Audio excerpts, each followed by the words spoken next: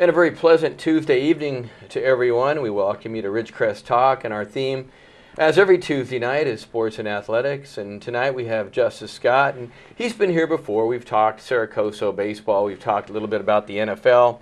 Tonight we're going to mainly talk about some of the college football bowl games coming up. And this time of the year, if you're a football fan, you're really in seventh heaven because of all the pigskin stuff that's on TV, and then you get the NFL playoffs, and you could probably wear out the couch and not go outdoors again for a while.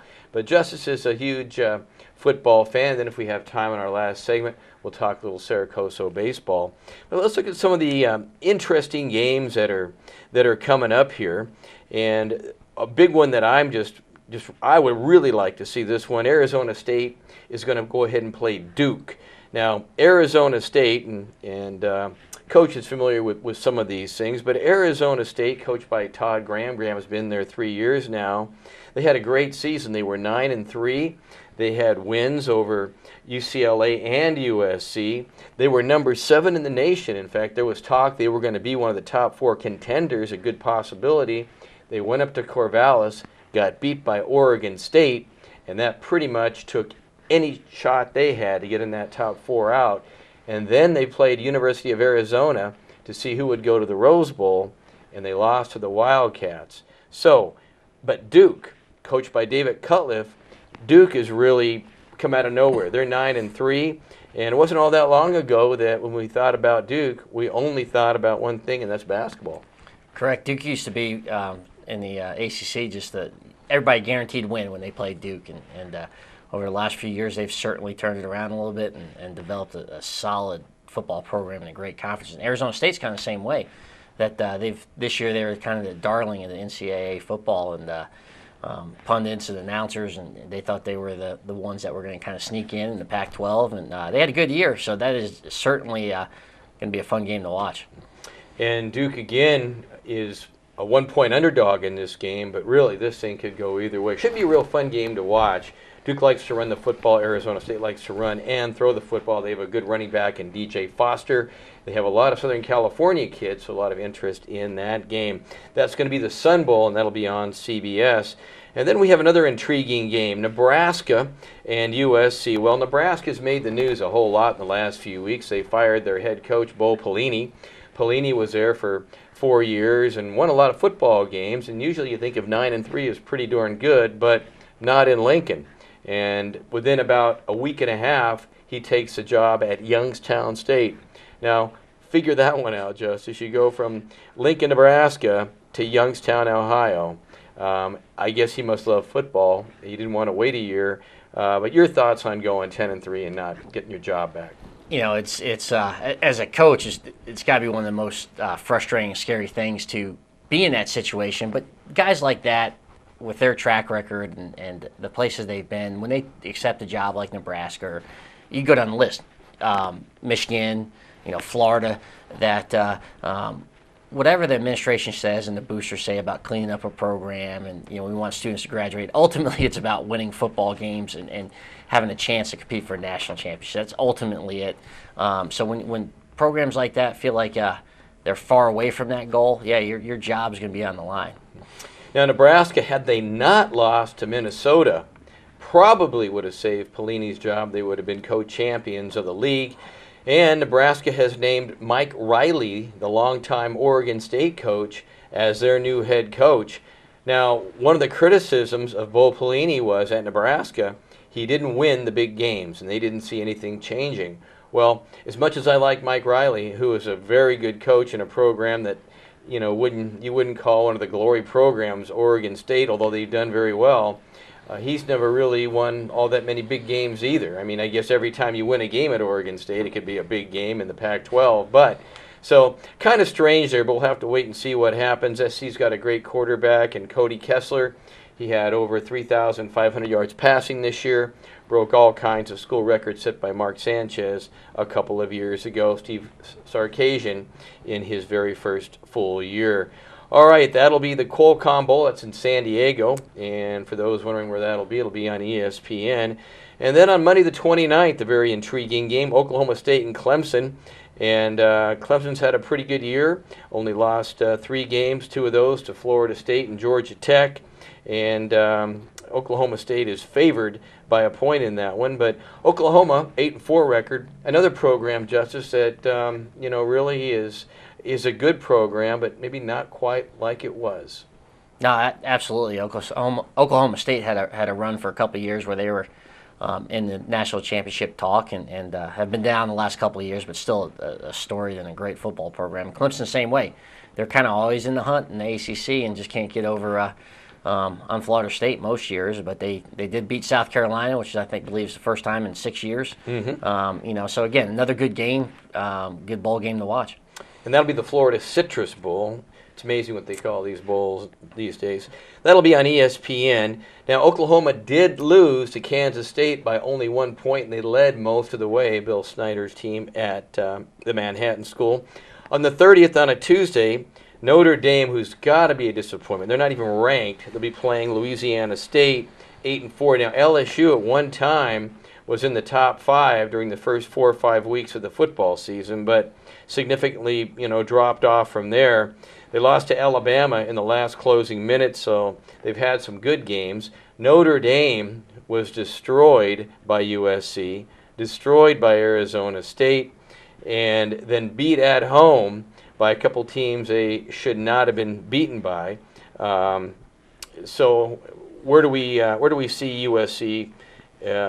I beg your pardon, LSU and Notre Dame, Justus. Well, I foresee really not a game at all. It might be one of those where you're switching to something else because Notre Dame, again, great football program and had a run a year or two ago, but in name only. They're always going to get in a big-time bowl just because of Notre Dame and people that follow that football program. But I see LSU just rolling right over them. On December 30th, on a Tuesday, the Bank of America Bowl, and that'll be Georgia and Louisville. And that game will be played in Fayetteville. And Georgia, 9-3, Louisville, 9-3. Now, last year, Louisville had Teddy Bridgewater. This year, they have a junior by the name of Livingston as their quarterback. Not quite the same success there. Georgia had a couple of big wins. They had a chance to even go further. They lost to Georgia Tech, though. Georgia, a good program, but not quite the same since the days of Vince Dooley and a few other folks over there, Justus. Sure, and especially with Gurley being injured, perhaps maybe the best running back in the country. But they have certainly still got it and should give him a good game. Okay, we'll take our first break. When we come back, more. This is Ridgecrest Talk, our sports team on Tuesday night, back after these words.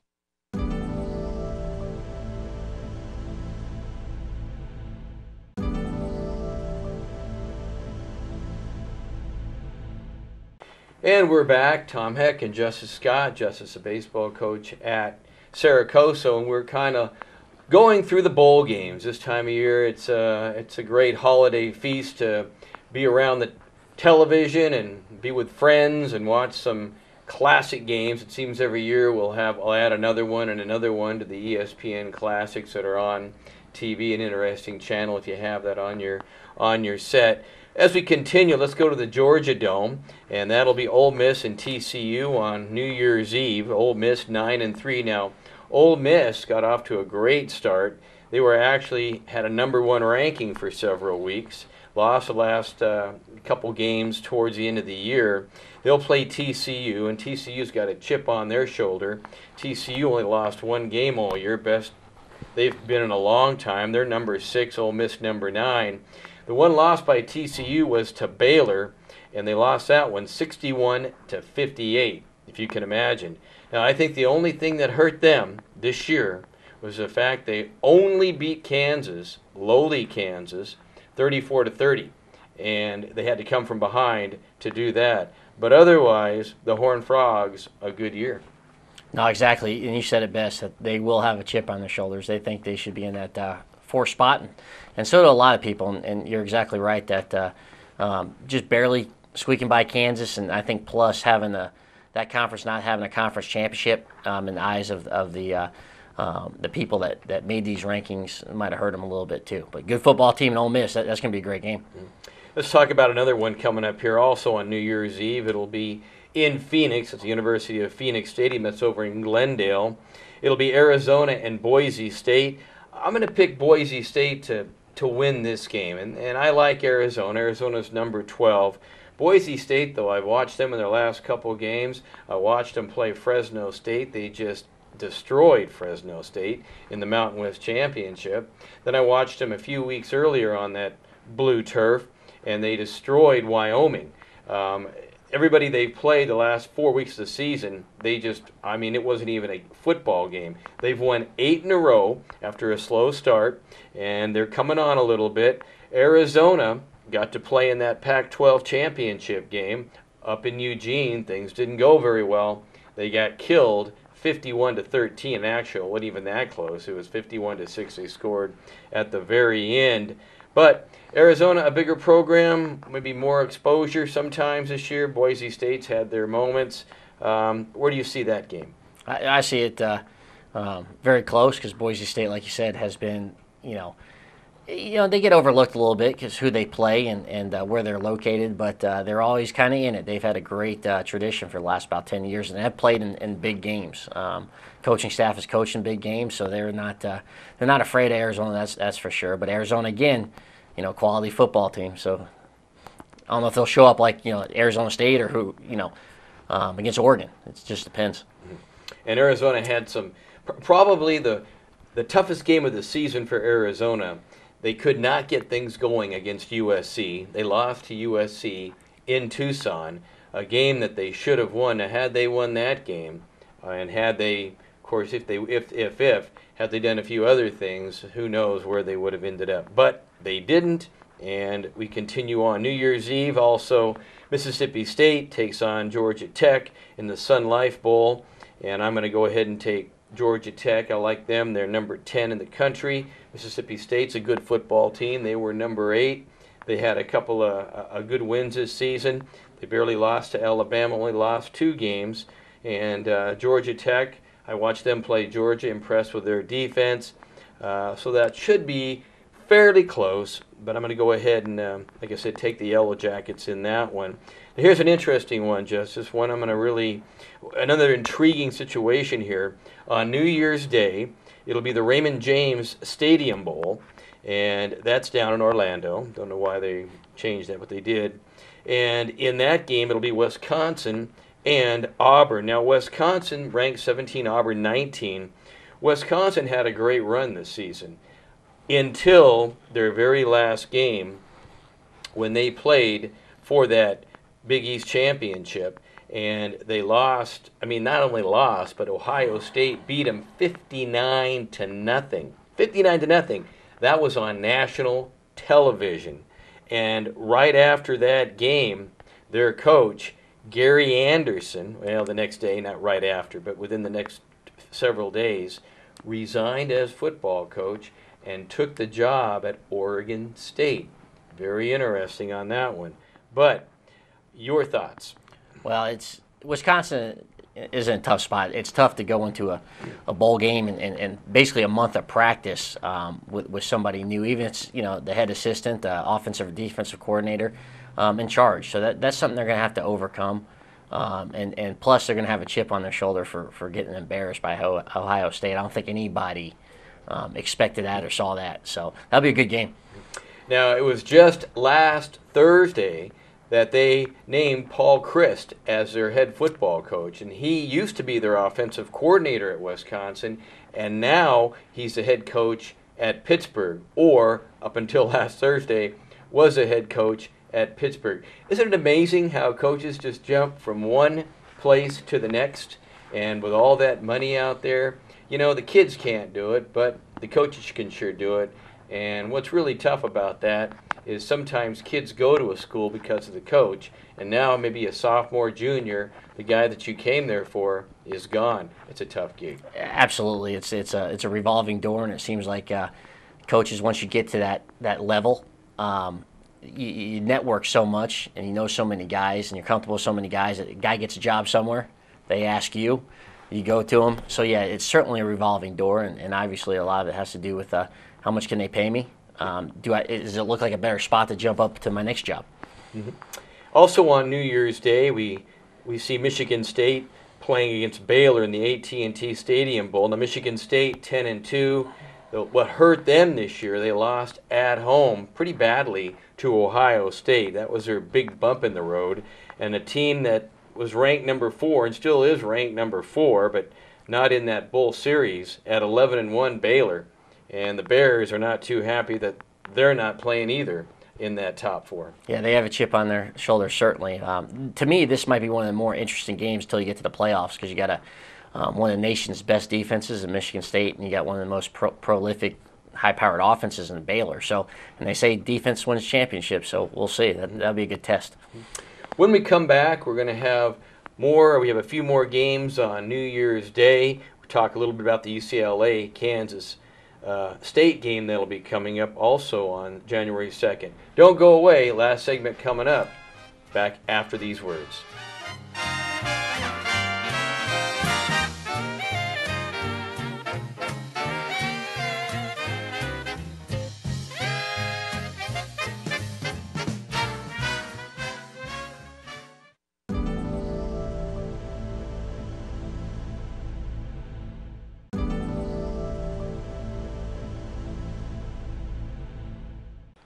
And welcome back. Tom Heck, Justus Scott. And if you just tuned in, tonight we're discussing college football bowl games over the holiday season. And if you're a football fan, then you're just waiting for this time of the year.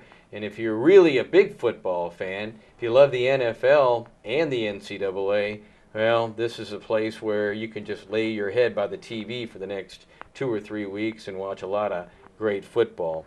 And maybe some not so great football also, depending on who you're watching. But let's go to January 1st again, the Florida Citrus Bowl, one of the oldest bowls around. Missouri at 10-3 is taking on Minnesota at 8-4. And Minnesota, bless their hearts, going through one of their best seasons in the history of Golden Gopher football. Their marquee win of the year, they went into Lincoln and defeated Nebraska, and that might have cost that game Bo Pelini his job. It was a real tight game, went back and forth. Nebraska with some opportunities, but Minnesota held on, and they're in a major bowl game. I don't know how much this bowl game's worth, but it's probably in that 8 or 9 million category, as the ones, if you get to New Year's Day, pretty much are. Then the big ones, the top 4 folks, will probably play for, $60 to $70 million, and it just keeps going up, and it gets ridiculous, but we'll talk about that at the end if we have time. You taking Minnesota or Missouri? I know you're kind of a Tiger fan, but... Well, I'm kind of an SEC fan, so, yeah, I'll take Missouri in that one. Not that Minnesota's a bad football team, very good football team, but, the SEC is just, again, to me, is a league of their own. Missouri won some tight games this year and lost some tight games. Their marquee loss was Kansas State. They lost by 3 touchdowns in that game. All right, the big game. We're going to go into the big boys here, the top 4. But first, let's talk about Kansas State and UCLA on January 2nd in San Antonio at the Alamo Bowl. And Kansas State under legendary Bill Snyder, 9-3. UCLA under second-year coach Jim Mora, the same record. Brett Hundley, arguably one of the best quarterbacks that ever played at UCLA or in the Pac-12. But UCLA coming off a big bump, and that big bump was their last loss, a regular season loss, to Stanford. Had they won that game, they would have been in the Rose Bowl, or they would have been in the Pac-12 championship game. And who knows what would have happened. They would have had a chance to play Oregon again, but it didn't happen. They're playing Kansas State. Your call. I think it really depends on what team for UCLA shows up, kind of like we were talking about with Arizona. They've up and down all year. They're certainly talented enough to play with anybody in the country. And I think UCLA shows up and wins that football game. Mm-hmm. Now remember, UCLA beat Notre Dame easily at home, and then they turned around and beat UCLA just as easy, or I beg your pardon, USC just as easily. So that's a good point. Which Bruins are going to show up? But I'll tell you what, Stanford ended up the season with a 7-5 5 record. Stanford played their best football game of the year, that last regular season game at the Rose Bowl, to really ruin the Bruins season, so to say. All right, now we got the top 4, the big boys. Number 5, Ohio State takes on number 1, Alabama. Ohio State 12-1, Alabama 12-1. Ohio State had that 59-0 win over Wisconsin, the last game of the season on national TV. Ohio State didn't get a lot of love early in the year as far as being in the top 8, top 10 teams because of the softer schedule they played. Their big bump in the road and their only loss was at home to Virginia Tech, and after that game, Virginia Tech really struggled. So is that one of those where it could go either way? How do you see Coach Shula and folks? Well, 2 great coaches going at it. I don't think it could go either way. I think Alabama wins just by purely talent and also the quarterback position. I think Ohio State is third-string quarterback going, and going up against Saban's defense in Alabama. That's a tough road to hoe. And how about James Winston in Florida State taking on Oregon in the Rose Bowl? Oregon 12-1, Florida State 13-0. But Florida State barely beat people. They beat Boston College 20-17, the next to last regular game of the year. They've only got by Notre Dame 31-27. They barely beat Florida 24-19, and they really, I thought, should have lost to Miami. They came back and won that game 30-26. Can James Winston dodge another bullet against Oregon? I don't think so. I mean, I think they probably should have lost 5 or 6 games, and it's a good sign for a good team to win to come back and win and just find a way to win. But I don't think they get it done against Oregon. I think Oregon wins that football game and plays Alabama in the championship. So we're going to take Oregon and Alabama. And any guess on that one? I'll call Oregon just because you have to pick somebody, but I think they get it done this year and get their first one. The Quack Attack, the Fighting Ducks of Oregon. All right, lastly, Michigan, not in the bowl picture this year for only I believe the second time since 1973. In our last minute and a half, Michigan, there's no secret they've been courting some big-time football coaches. Jim Harbaugh, the latest, the head coach right now of the 49ers. 49ers not in the playoffs here. They've gone through a tough season. They're just at 500, 7-7. They offered him $48 million. The Raiders want him bad, too, right across the bay. They've offered him a king's ransom. Where and what do you think Jim Harbaugh is going to do? Well, I think both of them are similar in a way. I think Harbaugh wants a challenge, and both the Raiders and Michigan offer that challenge to him. I think obviously the Raiders more of a challenge, but I could see him going either or. I could see him going back to college, and the success he had at San Diego State and Stanford, that maybe get back in the college game and deal with college athletes. I wouldn't be surprised. It's hard to say, but Michigan guy. I mean, Harbaugh's bleeds the yellow of the Wolverines, and I know that Oakland has struggled in the NFL. I'm not sure why you'd want the Oakland Raiders job. I know that Fritz here, the station manager here, the CEO, so to say, has season tickets to the Raider games and commutes on the weekend and spends an awful lot of money on the Raiders, and we've seen him dressed in his black and silver at times. But I tell you what, I would not want that job for all the tea in China if I was a football coach. But I think you either stay with San Francisco or you go ahead and just buy your own country and take the Michigan job. In our last 5 seconds or so, what do you think, Justus? I agree. Michigan. That'd be a smart call. Okay, he says Michigan. Well, we'll wait and see. All right, at this time, we'd like to wish everyone a very happy holiday season. Hopefully we'll see you again here in a few weeks. And once again, we appreciate you tuning in to KZGN. This is Ridgecrest Talk. I am Tom Heck, bidding you a very pleasant good evening.